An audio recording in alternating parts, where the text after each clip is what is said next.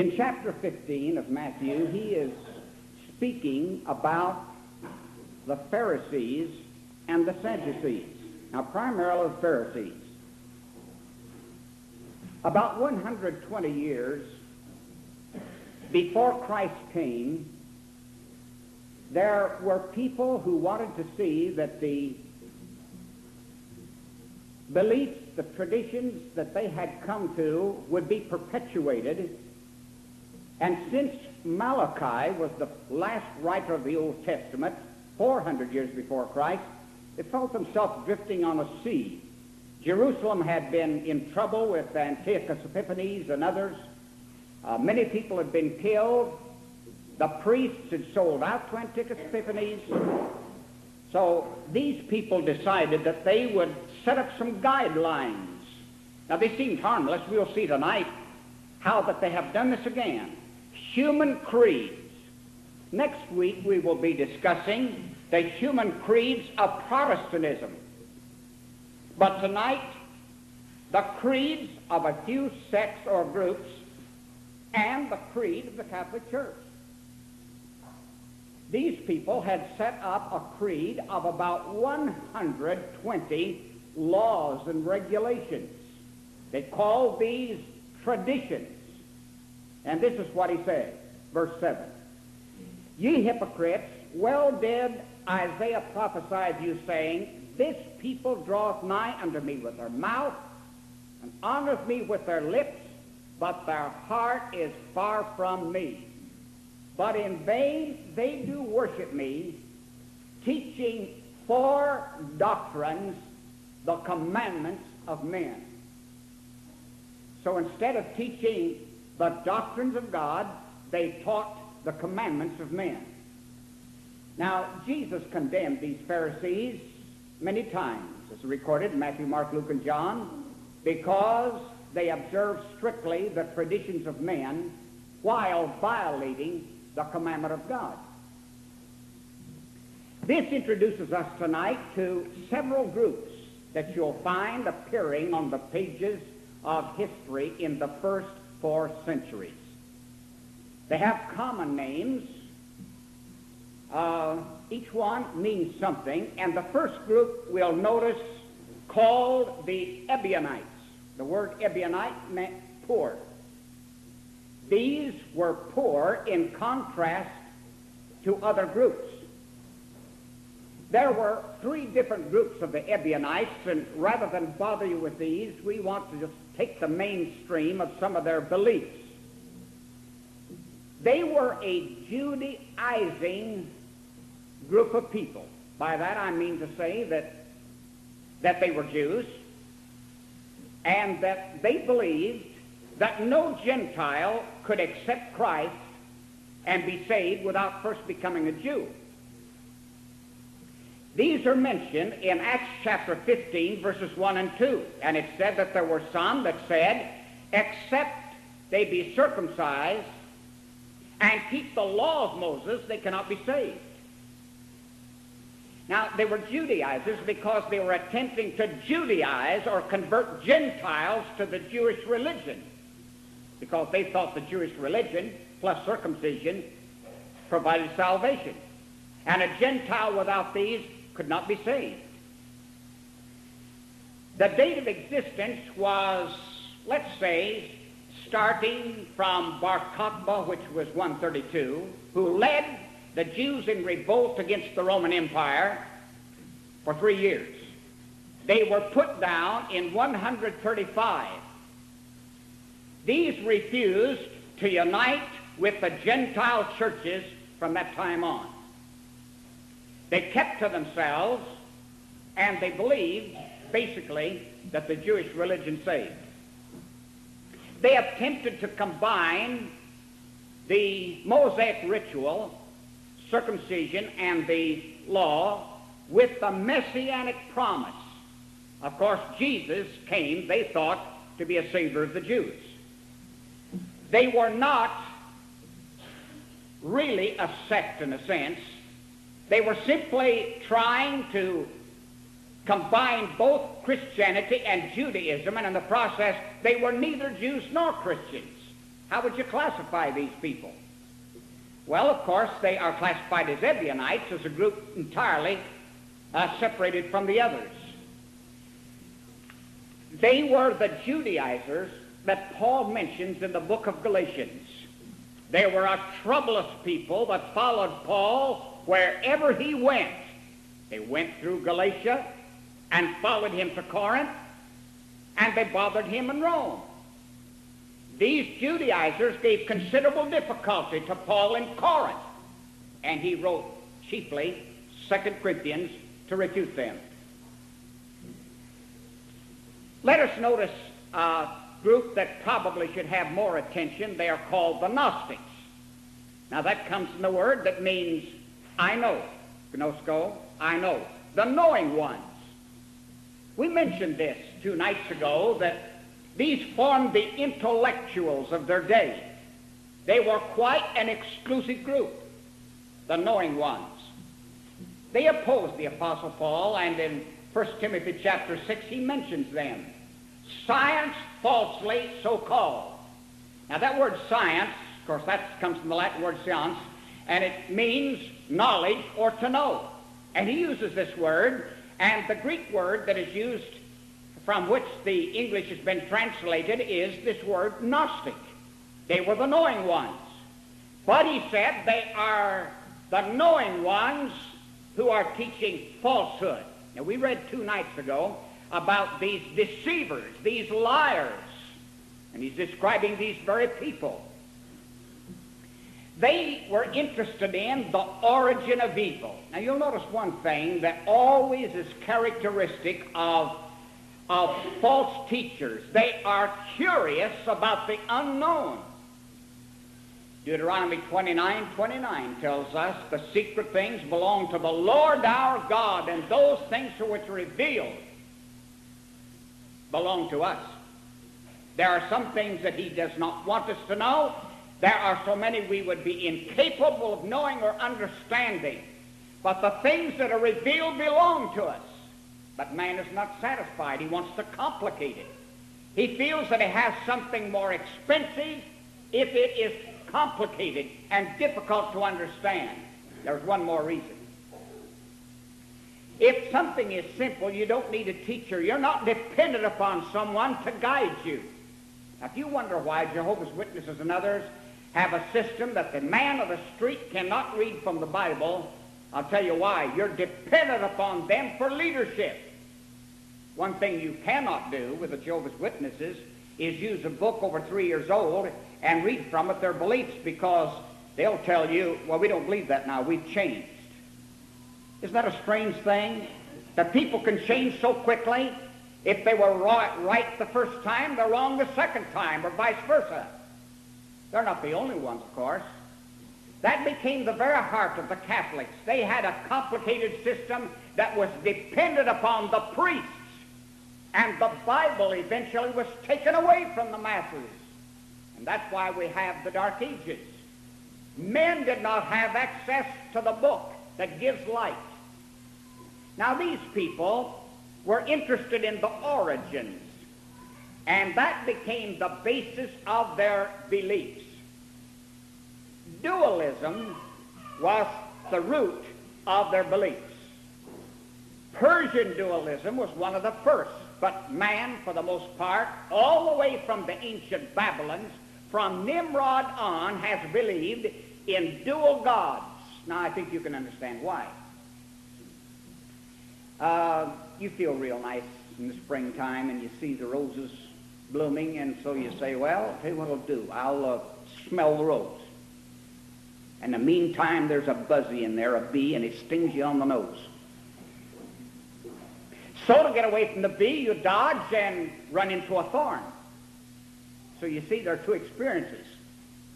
The pleasant smell of the rose and its beauty, and the bee and the thorn. So they looked out in the world and they said, there are things that make us happy, there are things that make us suffer. So there must be 2 gods. Now, of course, this was invented by the ancient pagans, so that most of the religions are based upon 2 deities. Now, polytheism means many gods. Most of these were simply emanations radiating from them, so there would be the lesser gods and there'd be the greater gods, but based upon these two. Docetism, as we've already introduced, was a word they used to say that Jesus was only an appearance. He just simply appeared, because there is no such thing as tangible matter. This today is perpetuated by Christian Science, unity, and other teachings, because they believe that matter is essentially evil. And when you believe that matter is essentially evil, you have to take one of two or three attitudes. You have to say, well, if it's evil, I'll refrain from it. You become an extreme ascetic, so that you don't believe in doing anything that you enjoy. If you like iced tea, you won't drink it because it's matter and you receive joy from it, and so you must become an ascetic. Or you may be, as some of them, to say, well, we can't help it, so let's just indulge ourselves. These people believed this. They believed also that from the two gods there were emanations, and these came from the Supreme Being. Now, the Supreme Being was not Jehovah, like you think of when you read about Abraham and God. The least of all was called the Demiurge, and the Demiurge was the world framer, and he's the evil god. The one who created the world was called Demiurge. They borrowed this from other religions. And this was the world framer that put it together, and because so much of the world is filled with sorrow and suffering, he had to be an evil god. They were very hostile to the Jewish religion because the Jewish religion believed in Jehovah, believed in a Jehovah that created the world, so that forced them against Judaism. You begin to see then how these sects were actually warring one with the other. They would oppose Ebionites. It was seeking for a system to explain everything. Now, if you read after a cult, they will try to explain all aspects of religious knowledge. They try to put it together. Now, for instance, the Baha'i religion is a religion that is designed to put together all religions so that they believe when they are all together and all explained, they'll make a unit that is harmonious. There are other religions that attempt to do the same thing. That's what these people were attempting to do.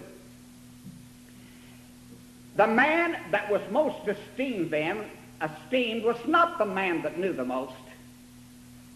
He wasn't the man that possessed the most knowledge, that had great understanding.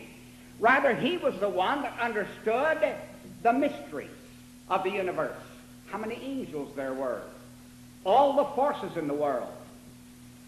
So the man that could systematize and put it together was the smartest. You see, truth cannot abide in this. We like a God that knows everything when we don't. We can depend upon him for the complexity, the difficulties, and be satisfied with the simple. Come unto me, all ye that labor and heavy laden, I'll give you rest. The truth is just as simple as that.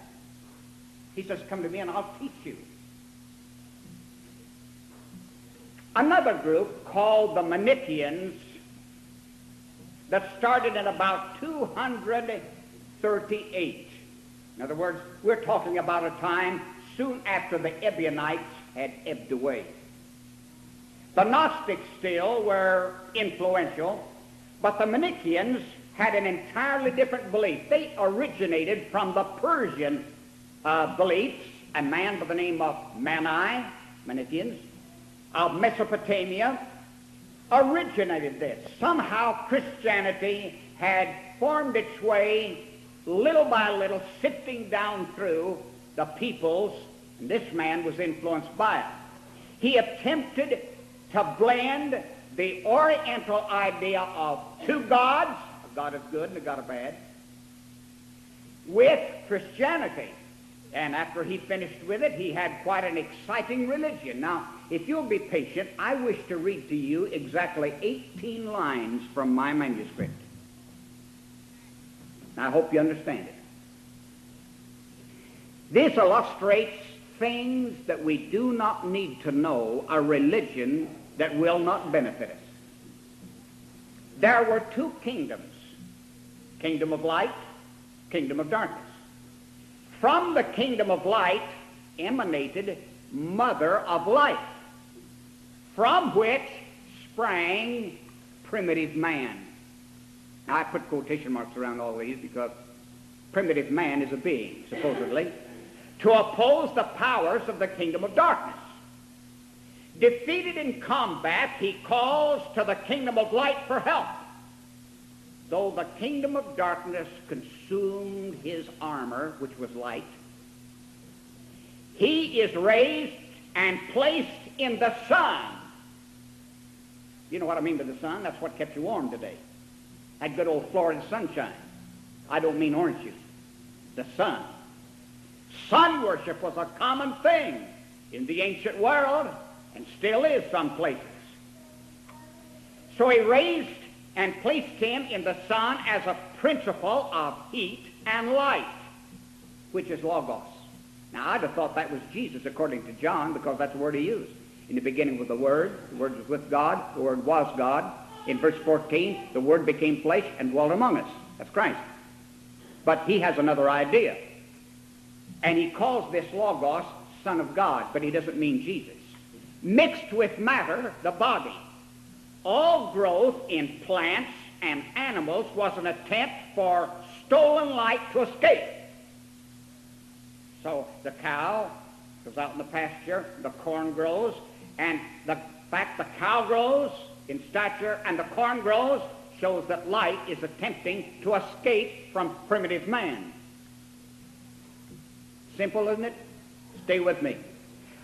For fear that all stolen light would escape, he created man, that's us, who would attract all stolen light to himself, and yet, with a material body, he would trap it, so that man has all light in himself. Thus man, with two opposite principles, a soul like the kingdom of light, and a man that has a body like the kingdom of darkness. So he has a soul that aspires to God, but he has a body that's just like an animal in many respects. All of it held or trapped light, not allowing it to escape through other channels. Christ appeared only, just an appearance. They thought they saw him, but they didn't, to help the light to overpower the evil that had held light from ascending to the sun and provide deliverance for light from earthly bondage. Now that's a religion that you might try to understand. It's not a religion that'll help you. It'll not save your soul. It'll not help you in the hour of sorrow. It's intellectualism. This is Manichaeanism. Monarchianism is another group altogether, and really the word monarchianism doesn't fully express what they believe. It has to do with the nature of Christ. They rejected all of John's writings. That's John, 1st and 2nd, 3rd John, Revelation. They did accept what is called adoptionism. Now, Jehovah's Witnesses believe in adoptionism. Other groups believe in adoptionism, that when Jesus came, he came as a human being, just a man like everybody else. That he is not the eternal Son of God. Would be those in the church building. They didn't have printing presses. They had to be copied by hand.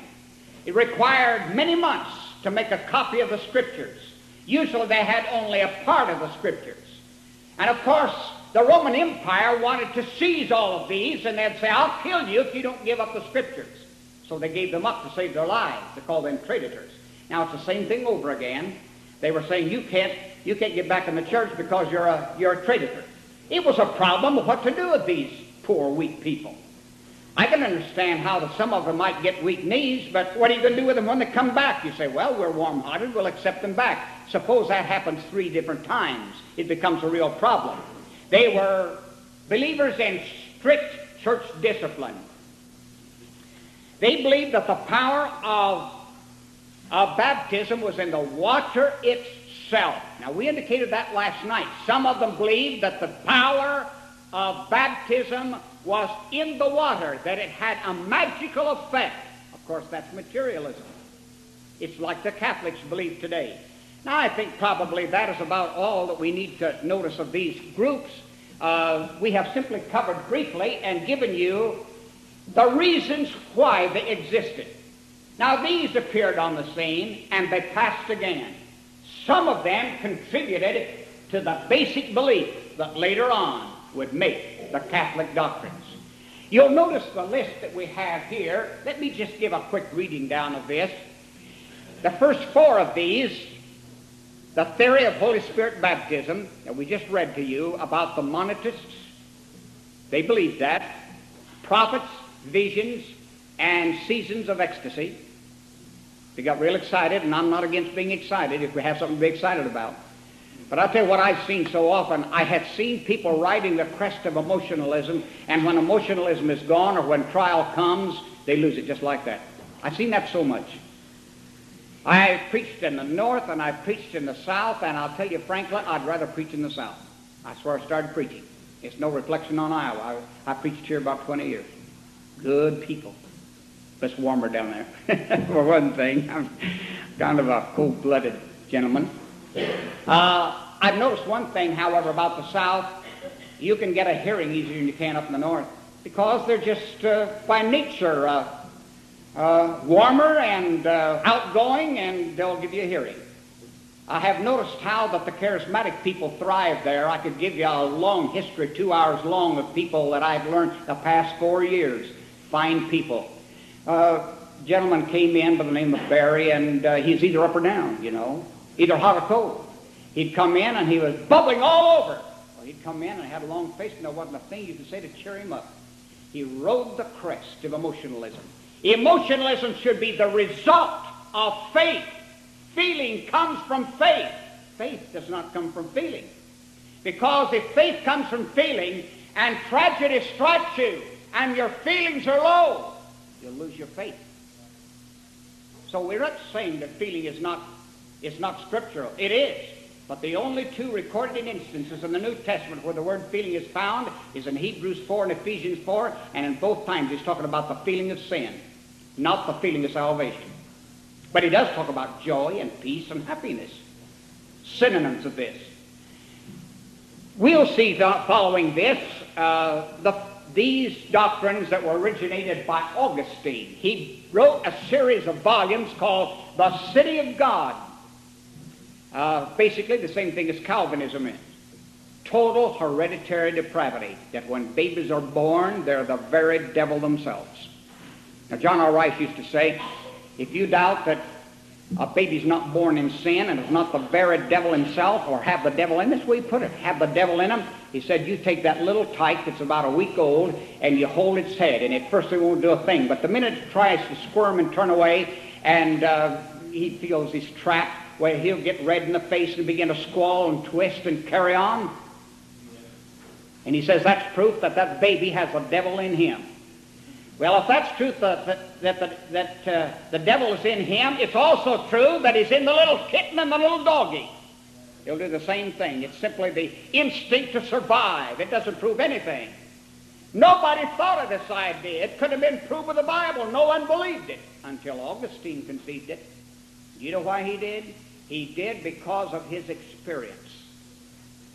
His experience was he had been a very sinful young man. He had a keen mind. He had a mother named Monica that was a fine Christian. But he was not only wayward, he was prodigal. Finally shacked up with a girl, unmarried to her, and with a child. He came to himself. And he said, I'm going to become a Christian, and he was a celibate from that time on, and he was a very fine man. Make no mistake about it. Let's not discredit him. He was a very fine man. He meant well. But he concluded that his experience to change him from sin to Christ was something that only God could do. It wasn't any choice of his own. So he concluded then that man had no choice in the matter. That all people are born in sin, and unless God helps him to change or compels him to change, he will not be changed. Now, he, and later Calvin particularly, developed that to say that from the foundation of the world, the destiny of every man was settled. That God in the beginning sort of played a game of checkers. This one is in and this one is out. This one is in and this one is out. This one goes to heaven and this goes to hell. And of course, this takes all initiative and willpower out of the hands of people. Jesus said, whosoever will may come. He gives the salvation, but we can will to come. We have to make the decision. Following that, salvation by faith only through grace, once saved, always saved, necessity of infant baptism, naturally, because if a baby is born in sin, it's lost unless it's baptized. Of course, that had to be sprinkling soon. They didn't dip the babies. The Greek Catholic Church still does. But the Roman Catholics said, well, let's just make it simple. Let's throw some water in their face. Unconditional election and probation. Then we start a list of Roman Catholic beliefs. Now, these dates that we have put on this chart are the accepted dates by the Catholic Church. I did not pick them out of thin air. They are from their writings, the accepted doctrines or beliefs. Let's take just a little bit of time and show you what you may have not known. I'm going to read to you tonight a writing by the man called Cardinal Baronius, in which he explains why the Catholic Church had the right to borrow rituals and doctrines from pagan religions. Listen to it. It was in his Annals, year 740 A.D. It is allowable for the church to transfer to pious uses those ceremonies which the pagans employed impiously. Now, the pagans, of course, used these ideas such as burning candles and incense and the habits of the priest, facing east. All of these they used impiously or impiously. He said, from superstition to worship, we are able to change them after they have been purified by consecration.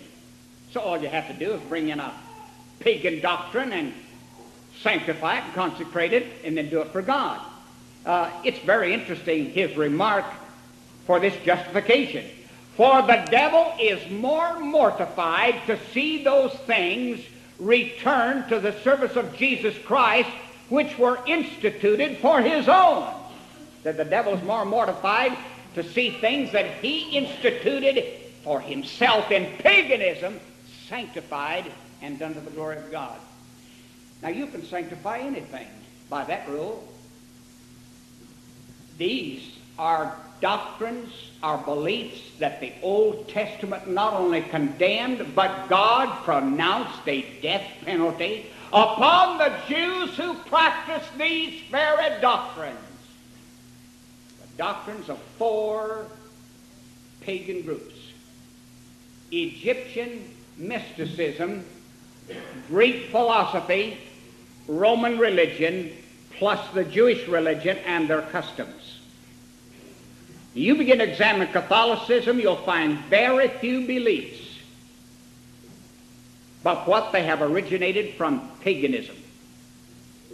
Things that you might normally say, well, you know, that's just a common thing, like sprinkling babies or adults. They borrowed that from paganism because they did that. Not that they could read it in the Bible. But you see, Christianity came in 100, that is from 30 A.D. to 100, 70 years. And as people were converted from paganism, unless they were taught thoroughly, it would only be natural for them to bring their ideas to Christianity. And enough of those brought their ideas until it corrupted Christianity. Let's then take just a little look at several of these tonight. The length is too long. How do the Catholics explain the sacraments of the priest? The sacraments of the priest. How many have attended a high mass? Not just mass, but a high mass. Okay. Now, when I taught here in Ottumwa, many years, on Christmas Eve, there are only 7 in a year, on Christmas Eve, I would take students to St. Mary's, and we would sit there and watch the Mass. I would tell the students, watch carefully what they do. I had a book of their prayers in English. The whole procedure. Nearly everything they did could not be found in the lids of the Bible. Almost 100%. Found in paganism, yes. Originated from paganism. Now the priest had certain things that he said in Latin. They are changing it to the vernacular now in most countries, but they were said in Latin. But whether said in Latin or German or English, they believe it has to be said 100% like it has been written and authorized, or if they have 500 people in that Mass, it'll do none of them any good. Okay, let's read it and see. In the year 1439, just prior to the Council of Trent, this is the big one down here that finally decided and stabilized their beliefs. There was a lot of opposition raised because in 2 prior councils they said, let's be lenient. After all, if a priest, in those days they weren't too well educated, they're speaking Latin and maybe they're French, and they don't understand too much, and they'll make some mistakes. They'll goof. So let's just decide that God will be pleased if they intend to do well. Now that happened twice, but now they decided another way. They had a Council of Florence, and they said no word is said of it until the Council of Trent ordered the sacraments valid only if in correct form. Only if in correct form. Catholics believe that to be valid, the priest has to say them as they have been written and authorized. Otherwise, it does the people no good. They believe in ringing bells. Now, pagans had been ringing bells for a long time. Ancient idolaters practiced this. You can read it in Ezekiel chapter 8 and verse 6 and Deuteronomy chapter 4 and verse 19 and throughout secular history.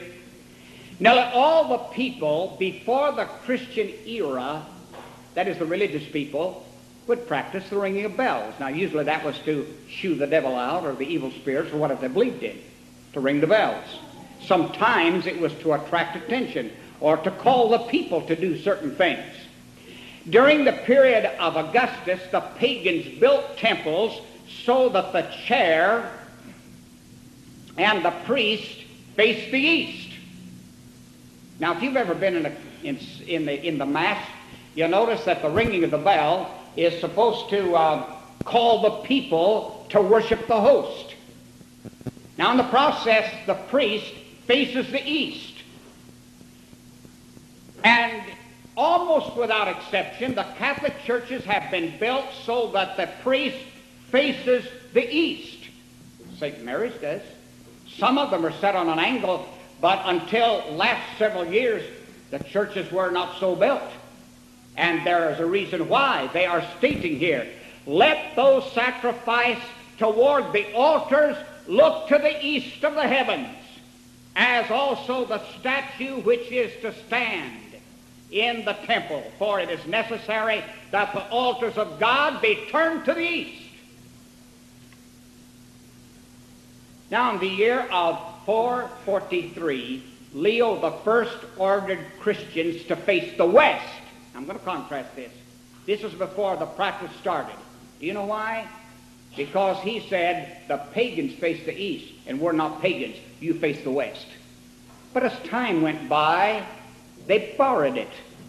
And instead of facing the west to be opposite or unlike the pagans, they started facing the east to be like them. Infant baptism is interesting, but it's quite lengthy. Praying for the dead. Catholics pray for the dead. John says that we should pray, but don't pray for any man that sins unto death or until death. Don't pray for him. There's no point when a man reaches death to pray for him. That's precisely what he said in 1 John chapter 5.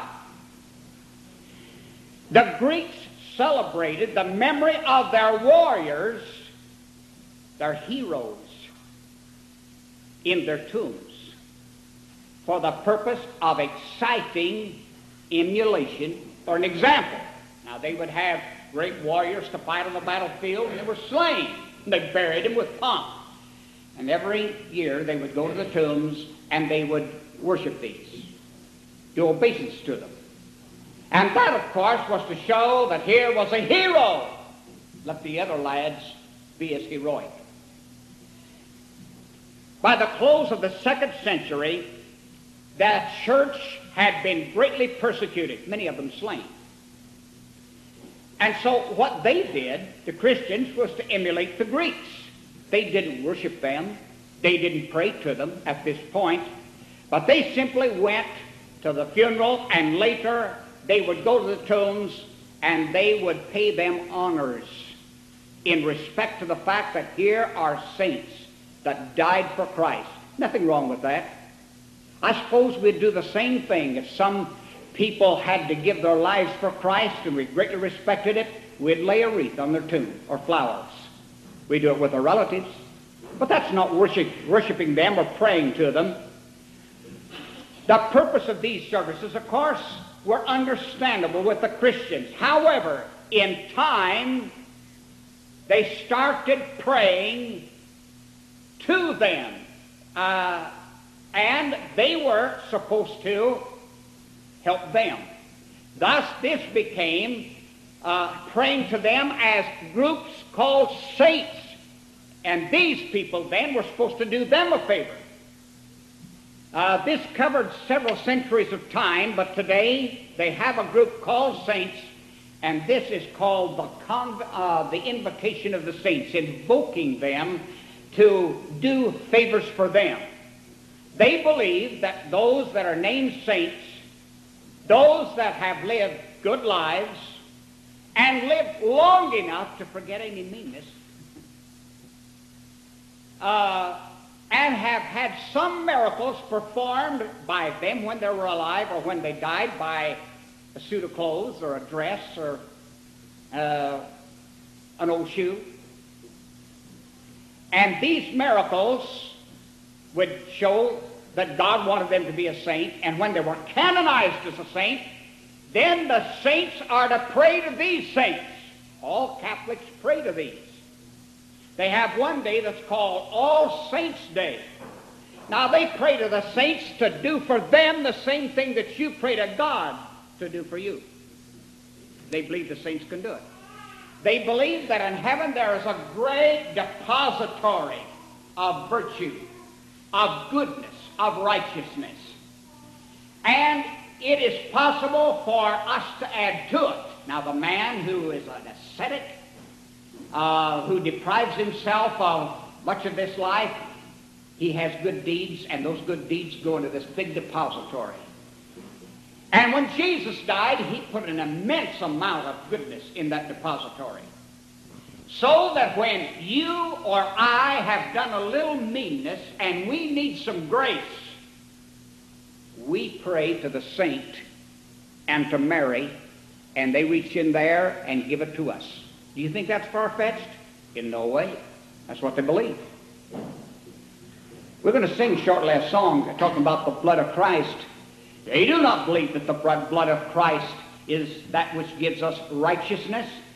This comes from the great depository. It does not come from the crucified one. That's why they invoke the saints. The saints can do for us what we cannot do for ourselves. Confession of sins, called auricular confession. was practiced by the pagans. The ancient Babylonians demanded a secret confession by their pagan priests. Naturally, they didn't want it to be a public confession, because here's a priest that would say, well, I stole sheep from this man, and I lied, and so forth. He was to make a secret confession, but it was a practice. And it became a practice among the pagans to have priests that lived separate, apart from the people. That put them on a pedestal. They were to make confessions, but they were to make confessions secretly. And, of course, the people made the confessions to the priest. The Fourth Lateran Council, which was in 1215, first authoritatively demanded all people to confess their sins to the priest. I've been in the Catholic churches in Puerto Rico. It's very interesting to go to those. First time I went to Ponce, we went into the great Catholic Church, and I had not examined the inside of the confessional boxes before, but I had read a lot about the confessional boxes. They have a little hole, and you could talk through that hole. The priest puts his ear up there, and you're supposed to confess your sins. But it became notorious there. It was notorious, as it is in most lands. Oftentimes the priest was hearing of immoral actions from a girl, and he brought her off. Do you realize that the Catholic priest has all power of absolution? So that when you confess your sin in the ear of the priest, he determines what penance you must do, what kind of payment. You may have to say prayers so often, you may have to give so much money, you may have to go without food so much, in order for you to have forgiveness. You know that the Catholics teach that if the priest doesn't absolve you, you just ain't absolved. Pardon the slang, it's true. You're not absolved. No way!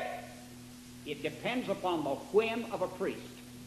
And it's practiced there, it's been practiced a long time. If the priest is on the immoral side and he hears a confession from a girl, I'll absolve you if you give me what I want. This is not unusual. It's a common practice. I realize all Catholics don't believe this. There was a girl at Japhet's half-sister. Japhet Perez's half-sister was going to the university there. Japhet gave her a chart, church history chart. She took it to that university where this church is located. Gave it to the priest, and he gave it back to her and said, I want you to renounce this. Tear it up and throw it away. Said, I just want you to explain what's wrong with it. He said, I tell you, you'll be expelled from the campus if you don't throw that away. But she said, I just wanted to explain. She's a Catholic. I wanted to explain why it's wrong, why these doctrines are taught. She was expelled from the campus. She didn't want to throw it away because she believed it was right.